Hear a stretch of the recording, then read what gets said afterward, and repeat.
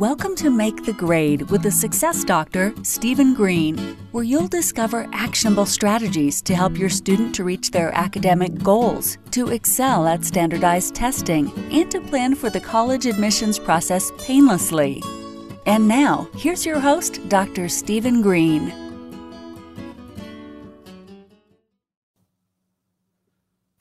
All right.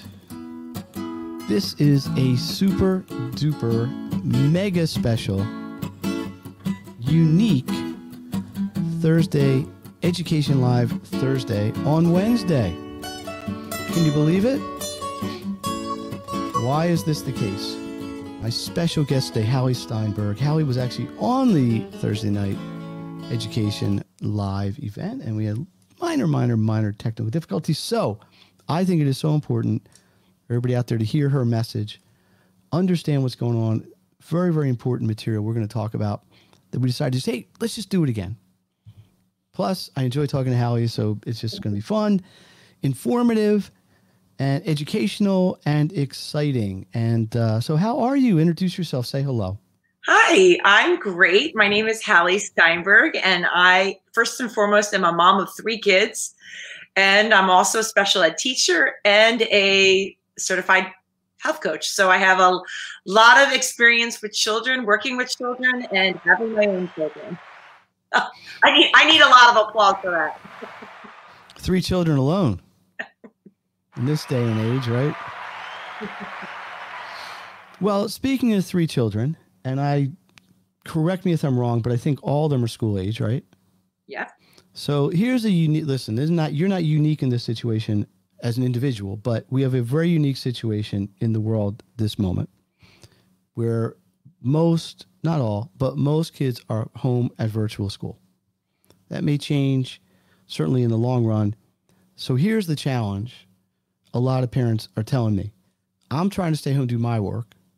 I got a 3rd grader, 7th grader, 9th grader. They're complaining. They won't sit still. They can't sit still for 7 straight hours. Who can blame them? Not everybody has the luxury of being able to just take off and essentially homeschool their kids. So what I want to get into right off the bat here is this whole virtual education thing has created some issues. It's not healthy, I can't think, to stare at a computer for 6.5 hours, right? No. People get up, they have candy, they're not eating as well. So let's just certified nutrition health coach, whatever, health coach.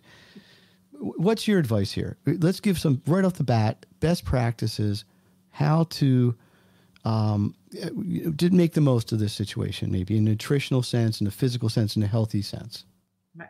Absolutely. Well, I'm living it right now. I have 3 kids, as I said. I have a 4th grader, an 8th grader, and a 10th grader. So I've got one in elementary, middle, and high school. So I can see them and how they are in each grade, which is kind of interesting. I'm also working from home, doing virtual coaching sessions. So that's interesting as well. And as we speak, I hear my children outside the door and wandering around the house. So it's definitely a different world that we live in right now. What I'm finding with my own experience with my own children is that it's so much screen time, and it's very difficult, especially for some of the younger children, especially for those kids with some maybe attention issues or distractibility issues, or just kids that are active learners and are very energetic, which I happen to have. So I find what I am making sure that my kids are doing is taking breaks. And now, as they get older, they might fight you on that, but making sure that they get a moment or two to get outside, get some fresh air, get some sun. That vitamin D is so important. They're finding with COVID in general health, and we are vitamin D deficient typically as Americans. So get outside, get that sun, get some playtime in if you can. I always call it playtime, activity time, but get their bodies moving. They need a chance to get away from the screen and get in that mind-numbing, staring, eye strain, to really get outside, or even if it's a rainy day or too cold, play, but getting their bodies moving. We need to make sure that they're getting their activity. And we know, especially as a special ed teacher, we know activity helps, especially those kids with distractibility or attention issues, getting them to get their bodies moving, and then to focus on a task really makes a huge difference. Let's start with the positive. Okay. Great. I mean, you obviously mentioned getting moving, right? Mhm. Are there some specific maybe dietary recommendations? Maybe, I mean, I guess the obvious ones are eat apples instead of candy bars or fruit, but let's see if we can make a little checklist. Okay. So we got one side on the good shoulder, right? The angel is going to say, here's the things you should be doing. Yep. So let's hear them first. And then we'll say, what really are you saying as a health coach people should avoid? Okay. So first half, positive half, what do people want to make sure they're doing just to ensure maybe even their attention, just their ability. Absolutely. So where do you start with this? So I would say, first off, to make sure that your kids get a good, we call it brainy breakfast. So a breakfast that has complex carbs, healthy fats, and some lean proteins. You don't want to just only simple carb breakfast, some of the sugary cereals, because what happens is their insulin, their blood sugars will spike, and then they'll be irritable, hungry, won't be able to focus as well. So you want a really good basis for your morning. So like oatmeal with apples in it, or oatmeal something. with some nuts, possibly, tree nuts, or, depending on if they have allergies or not, of course, or even a bowl of cereal, but just keep an eye on that sugar content for the cereal. I always say 3-6-3 rule is a great way of figuring out for label reading. 3-6-3 rule, meaning you want at least 3 grams of fiber, less than 6 grams of sugar, and at least 3 grams of protein.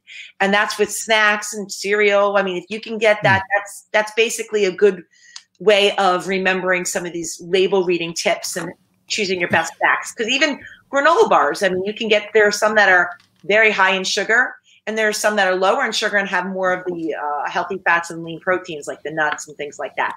So I would say start off with a really good solid breakfast and make sure they're drinking, they're hydrated. A lot of kids, my kids in particular, they wake up, they want to do all these things, but they don't drink. But so I have to tell my kids, did you get your drink of water first thing when they wake up? Because as adults, we tend to drink because, we get dry at the night, and as we get older, I don't know, I'm more thirsty in the morning than I used to be. But just making sure that our kids drink. They are often dehydrated and we don't even realize it because they've gone 10, 9, hopefully 10 hours of sleeping without hydration. So really getting that water is actually very important as well, or some kind of fluid. So once again, that morning breakfast. Also, you want to make sure they are snacking throughout the day. You want to make sure they're eating every 2 to 3 hours. And I recommend every snack to have some form of a fiber or protein as well. So, just a simple carb is maybe going to help them for a short term, but then they're going to have this blood sugar spike, and then they're going to get hungry, once again, get irritable.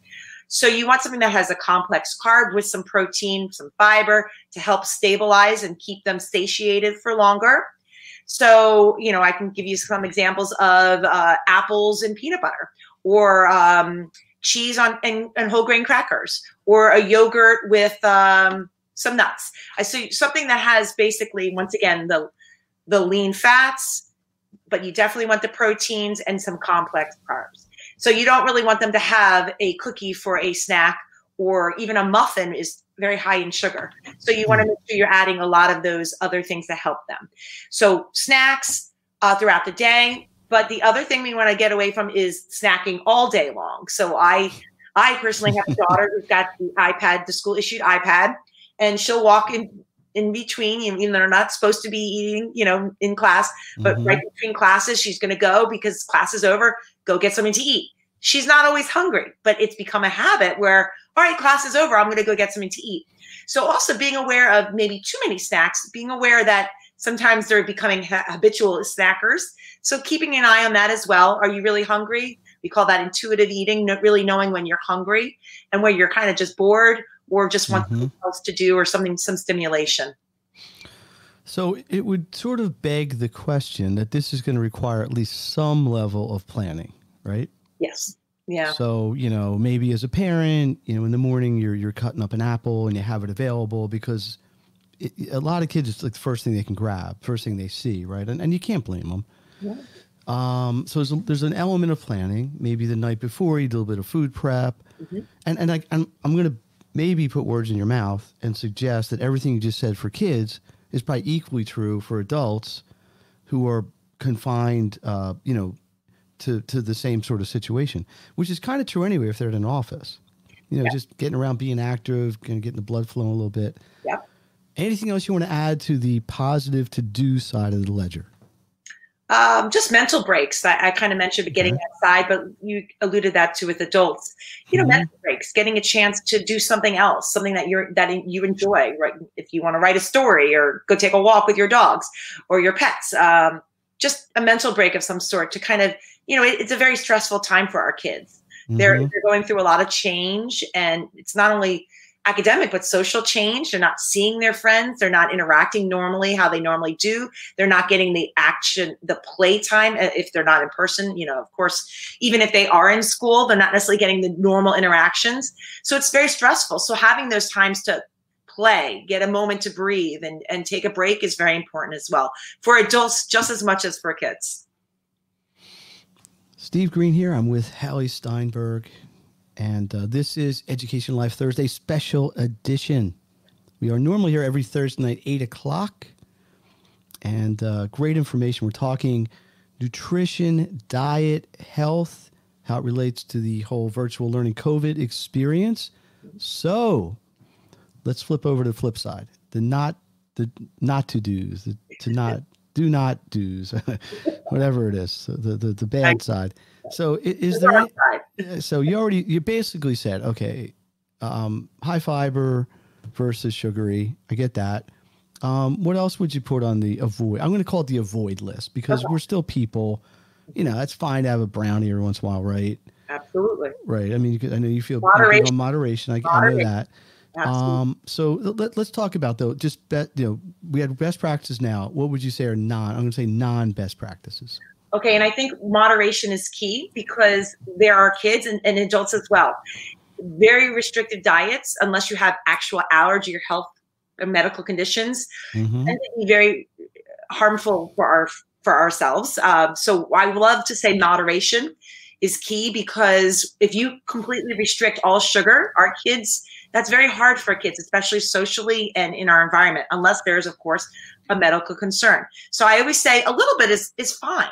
Just not too much of anything. Even good food, too much of anything is not good. So let's talk about some of the things I always like to say to avoid. Number one on my list is artificial sugars, artificial flavoring and coloring, especially those kids that are sensitive with some attention issues or some of maybe possibly some delays of some sort. You really want to be careful with that because they really trigger. They actually go through our blood-brain barrier, and they're called excitotoxins, and they affect our brain development and our brain functions. So artificial coloring, artificial flavoring. So those NutraSweets, Splendas, keep the kids away from them. Red dye number 2. All that stuff. And there's a lot of kids that have allergies, but even if they don't have a true allergy per se, you can see, I mean, as a teacher, when I was teaching, the children that were eating these things as a snack, once again, this is when COVID was not around, but when you were in the classroom, you could see the direct correlation to their behavior, their focus absolutely afterwards, even if they weren't allergic to it. So stay away from those things. The other thing is those things, these excitotoxins that I'm mentioning, affect children far more than they affect adults. So although I do not recommend it for adults as well, our children are constantly developing and growing. Their brains are growing at such a fast rate. So we actually, the kids are far more affected by those things, especially with their brain development and growth, than adults. So that's important. So I'd stay away from all of that as much as possible. Now that's one that I actually say, if you can restrict, go for it, because really, really limit that if possible. The other thing you really want to limit is high fructose corn syrup, which is basically modified corn. And it's basically a sweetener that has no nutritional value. It's really harmful for your body. It can affect your cholesterol, it can affect brain development, it can affect so many things. It makes you crave more sugar, and it's in so many of our products. So you just have to glance and see. I mean, it's in breads, it's in it's in ketchups, it's in things that aren't even sweet that you would not even realize that it's in. So just keep an eye on high fructose corn syrup. You really want to stay away from that.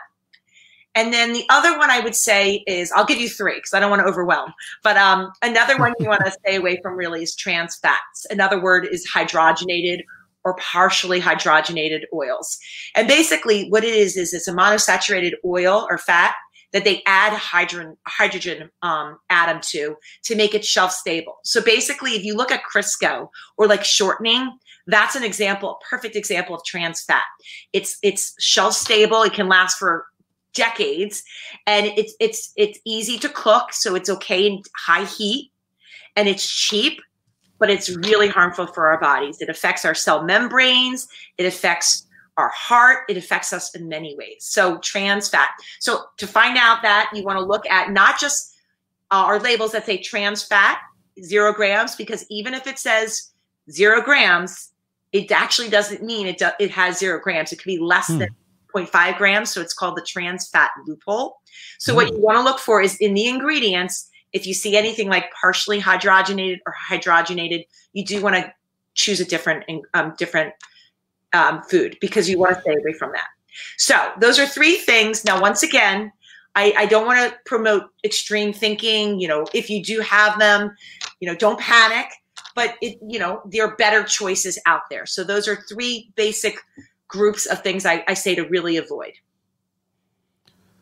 I think you bring up 2 good points. So I'm going to try to do the first one, not forget to bring up the second one. But you suggested that many of these things have a stronger effect on a child than an adult.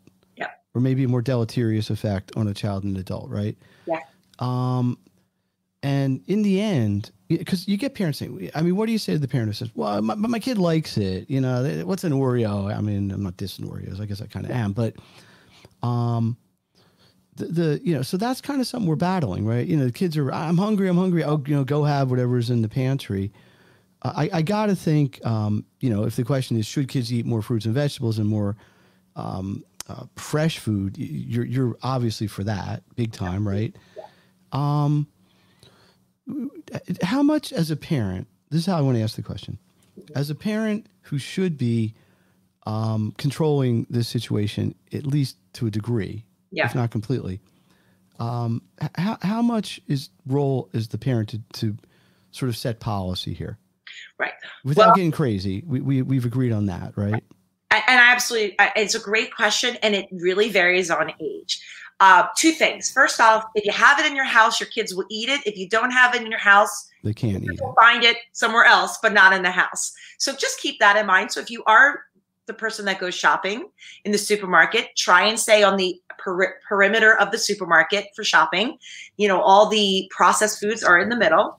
So just keep that as a guide, and think of, if you are buying chips and crackers and cookies, take a look at label reading. And that's one thing I actually work with my clients. There are better choices. There are some cookies that are better than others. There are some trail mix bars that are better than others, etc. So just learn to read the labels, and maybe don't necessarily cut out something, but maybe make a better choice. There are some crackers or chips like Doritos, and then there are some that are corn chips. I mean, there are different choices, should I say. So that's one thing. And if you buy it because the kids like it, they are going to eat it. But if you don't buy it, they'll get it. They will still get it. They'll go to a friend's house, Or whatever, right. But at least it's not on your conscience or something. And the other thing I say is start young with trying new things, getting your kids to have the ability to choose things to try that are healthy. So I always say, have them garden or take them to a supermarket and show them the fruits and veggie section, have them try new things. I mean, go take a look at the star fruit. If you go to a supermarket, my kids love to look at star fruit. There's so many cool fruits and vegetables that you might not even have never tried, but have the kids try them. And remember, kids need to try things multiple times. They say 8 to 12 times to even develop a taste, an enjoyment of certain things. So, your kids, avocado is one of the healthiest things to eat, with the healthy fats, with all the nutrition, the vitamins and minerals. But a lot of kids don't like the taste. Well, you can be creative with avocados. You can make it guacamole. You could blend it in things. But keep having them try it, even if they don't like it. Just have them try a taste here and there. And I also want to address the issue of the power issue with food. And you really do want to be careful with that, especially as children get older. When your kids are younger, elementary age, you have a little bit more say in what they're eating, especially when they're young. But as they get older, it becomes more of a, independence issue. You know, they want to make their decisions, becomes more of a power thing. And you do have to be careful with that as a mom and dad or grandparent, because there can be other issues that form, whether it be self-esteem issues, dieting issues, of course, eating disorders. It could be also all these different types of issues with their relationship with food. So I always say, you have a little bit more leeway with younger children, but as they get older, I mean, I have a middle and high schooler. I have set the foundations of what healthy eating looks like with them. But look, my kids are just like everybody else's kids. They make choices that I personally wouldn't make or don't really want them to make. But right. If I tell them, no, they're never going to eat sugar, or no, you can't have what your friends are eating, that I think that would cause more of a problem. That's my opinion. So I say moderation. I don't have it so much in the house, but they're kids. But as long as they have the educational foundation of what they should be eating and why. And I think that's really important. So like I said, do you tread carefully as you get older, but remember, you still are the parent. You are the one buying the food. If they say, I'm not going to eat something, I'm only going to eat something else, well, then you don't have to buy it. That's one way of dealing with that. But just having that talk, but try not to be this authoritarian of saying you can never have something, because that tends to backfire. But once again, it's very individual with every family. I'm making blanket statements here, and it's very individual. But I think you make the obvious point that somebody has to be in charge. Absolutely. And when you have a 9-year-old, it's not the 9-year-old. No. You have a 17-year-old, we get it. It's parallel in the sense of what I do is in the academic side. So what we do is, we help kids beginning whenever, and once they get done high school, as a parent sending a kid off to college, at least in a normal year, you're saying, hey, I hope the kid's got the skill set now. Yeah. You're not going to teach it to them the last week of their senior year, no. any more than you're going to develop their habits dietarily or nutritionally. I know you subscribe to sort of a health regimen, the lean concept, right? Yeah. And we've talked about this before. Hallie was a past visitor on the Make the Right podcast. I'm sure all of you out there listen to it. By the way, if you're listening now and you want to make a comment, just type it in the comments. We'll try to answer it live. Give us a quick overview of I know it's an acronym. Yeah. LEAN. Tell us what they all stand for, what they mean, how we can use them to our best advantage. So LEAN, the acronym stands for L, lifestyle, E, exercise, A, attitude, and N, nutrition. Okay. And so very broad, general stuff. Good. Right. 4 pillars of health. So, just write down lean, but I'm not talking about lean body. I'm talking about the acronym. And I love that acronym because it really deals with all ages, whether you're 5 years old, 50 years old, 90 years old. Those 4 pillars affect your life in your health journey, no matter what age you are. So it's not only about nutrition, it's about your lifestyle choices, how much water you drink, when you decide to eat, what your mindset is, your attitude, as well as activity. So it's all these things that make a healthy life. And I think it's so important to understand that it's a journey, that there is no perfect healthy life. We as humans will not be able to live that. There's temptation. There's our society with our foods. We do the best we can. And I really strive to tell people, especially with people that I work with, that we look at that LEAN acronym as a guide, and that every day we can make these small changes to make improvement or improvements to our health. But it can be incremental changes. It can be small changes, but these things really do make a difference. And we call it the IRHA. Accountants or insurance people or financial advisors will talk about the IRA, which is your individual retirement account. Oh, it's a money thing. This is like your health bank. IRA, right. Individual retirement health account. And what you do, you're always investing in that. What you do now, you're investing for the good or for the bad. So what you're doing now, whatever age you are, will affect you in the future. So following those 4 principles and finding small changes to make a difference really will help you with your long health span and lifespan. So I really emphasize these small changes, little things that can make a big difference in all aspects of our health. Let me ask you 1 or 2 more questions, and we're going to wrap it up soon. I know you do health coaching.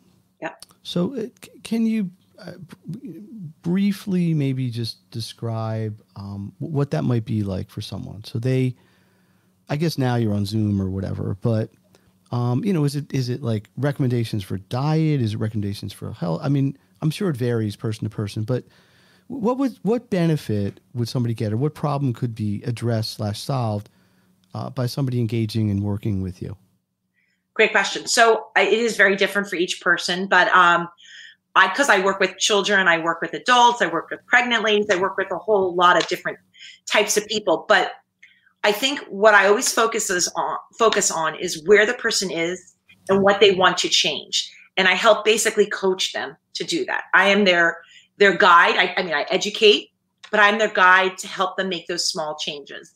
So when I work with people, I don't work on dieting. I don't work on weight loss. I work on how you can make your life healthier now and for the future. So of course, some people with healthier lifestyle changes are going to lose weight, but that's not my focus. It depends on who I'm working with, but when I do work with families, I do fun things. I make it very interactive. We do pantry makeovers, which is, and unfortunately with COVID, it's a little bit more challenging, but you can do them virtually. Basically, we go through the pantry. We talk about the ingredients in our food. I teach traffic light eating, which is basically red light, green light, and yellow light foods. Very simple concept. Green light foods are your fruits and vegetables.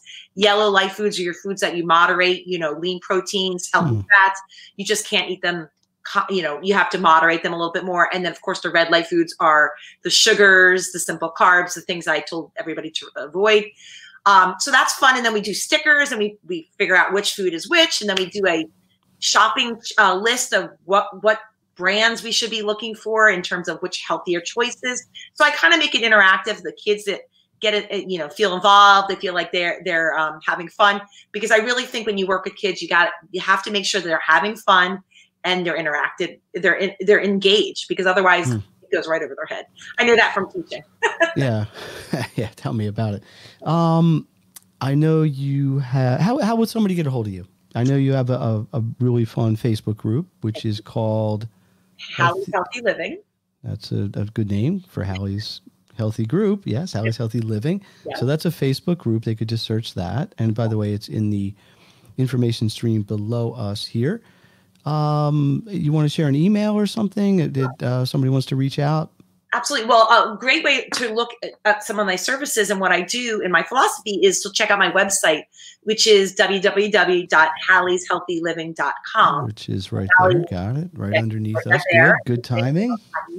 You're prepared here, Steve. Yeah, oh yeah. Believe me, I am prepared. Yes. Thank you. So Thank you for noticing. You can always email me as well. It's HallieSteinberg@gmail.com. And it's right below, says how to spell my name. See? But I really do a lot in my Facebook group, and I really promote, I would love you to share that with people. My goal is to help people, inspire them to make healthy changes, to teach them new things that I'm interested in, about gardening, about recipes, about the importance of fruits and vegetables, healthy fats. So yeah, check out my Facebook group. I really love doing that. Let me ask you this question, because I've asked all my guests on this. When we get through this period of time, do you think there'll be anything positive that people brought into their routine that we're going to carry forward? Because there's people have had to make adjustments, right? I mean, you didn't have a choice. You made adjustments, or you kind of just were miserable. So not all of them were terrible. Some were inconvenient for sure at best, and some. But what do you think you people generally can take as a positive, or maybe you found in dealing with people moving forward? I know for an example, in my world, there's just been a huge acceptance of the viability of online learning. I've been teaching online for almost 10 years, and sometimes it was almost bless you. So you're drinking. That's you got to drink. You got to hydrate. It was almost an uphill battle saying to somebody, listen, the online is effective. I can do it. I know how to do it. I don't know if everybody in the world can, but I'm able to. And now I'm like 99% online. Yeah. So I think that in the education side is a carry forward. Yeah. Maybe whether it's by necessity now or not. I agree with you. And it's opened up a huge market, because I'm working with kids in different countries. I'm working with kids in many different states. And it doesn't really matter. They could be across the street or they can be in Japan. Online, the technology is available. Technology is good. In the health side, or maybe just in life, as a parent even, of three, just keep reminding people of that. What do you see anything positive? Yeah. I mean, it's been a hard time, but there's been a lot of positive. Well, one positive that's not necessarily related to health per se is the amount of family time that people have gotten a chance to slow down a little bit. I mean, I know my kids play sports all the time. And during COVID, really when things were shut down, had a slower pace, which was kind of nice to kind of get together and regroup a bit. So that was kind of a positive. Now that sports are starting, which I'm thrilled about because you know how much I love sports for kids. Things are starting to get a little bit more hectic, but it's still making sure that we have that time as a family. So that's one. But I think in general, the emphasis of health, there is a lot we can do to help boost our immune systems or not necessarily strengthen, but support our immune systems. So there's just so much out there that a lot of people don't know about. Just generally, even with diet, whole foods, how important they are. Apple a day keeps the doctor away. Well, there you go. But just whole foods and just fruits and vegetables, the importance of them, as well as getting outside and moving your body. And, the CDC recommends, certain things about, especially with COVID, but generally more and more we're finding out how important our health is affecting our immune system, especially with COVID, and certain things that you can specifically do. And once again, these small changes can make a difference. So how do you support your immune system? What do I need to do? And I'm not talking about, taking supplements up the wazoo. I'm talking about real foods and healthy ways to move your body, these types of things. And I think it's the focus on how we can stay healthy and make a difference because our immune systems need support. Our diet, the American diet is really tough. So, yeah. Well, because look, let's not in any way, shape, or form diminish the effect COVID's had, but people are always going to get colds. There's still cancer. I mean, look, and cancer not a good thing. And that's a long-term, sometimes developed process, heart disease, you name it, So maybe this is a little bit of a wake-up call because it's so extreme and so sudden that it got brought on that people just need to take more responsibility for their own health. Yes. Maybe that might be an apt way to put it. And how important it is. It really should be a focus. Right. So many of our diseases and our health issues, high blood pressure, high cholesterol, diabetes, a lot of them are very much diet related. And it's not like one day you have a cookie and you get diabetes the next day, right? No, we all know that. Over time, this is built up, and there's definitely genetic components for some things. So much we're finding is lifestyle and diet choices. It's called epigenetics, basically. It's basically how your lifestyle affects your genes and your gene expression, which is an awesome, amazing field. And that's a whole other conversation for another day. That will be next time. We will bring this back again. So, okay, if you haven't gotten the message yet, let me see if I can summarize, and I'll let Hallie summarize too. Take some breaks. Try to think about, be conscious of what you're eating. High fiber, 3-6-3, leap, drink water, get active, get some sun, get some vitamin D. I think the take-home message is be smart and take care of yourself and kind of just take these challenges head on. Hallie, anything I left out? Simple changes make a huge difference. It doesn't have to be a huge overhaul. You can make small changes every day. Beautiful. Steve Green, Hallie Steinberg, Education Live Thursday special edition. Hope you enjoyed it. Let me just check the comments, see if there's any questions. Not right now, but that's good. So I'm here every Thursday. Tomorrow night, Carly Myers, who Hallie happens to know. Yep. Stress Less Company. You've heard all about the nutrition, that side of it. Carl and I are going to talk about reducing stress through best practices. And it's not just like a meditation thing. She's not going to come on and say, go meditate. Way beyond that, really compelling story that she'll tell of how she got into this and how she's helping people. Make the grade. I am here. All these things we do, Education Live, the podcast, et cetera, to help you parents, you students, for tools to maximize your education. So look for more of that. See you in the success community. See you next week. Let's hit the theme music here. Actually, let's have a big hand for Hallie. Thank you. You're welcome. You're welcome. There's the theme music coming in too. And Hallie, thanks again. I really enjoy always talking to you.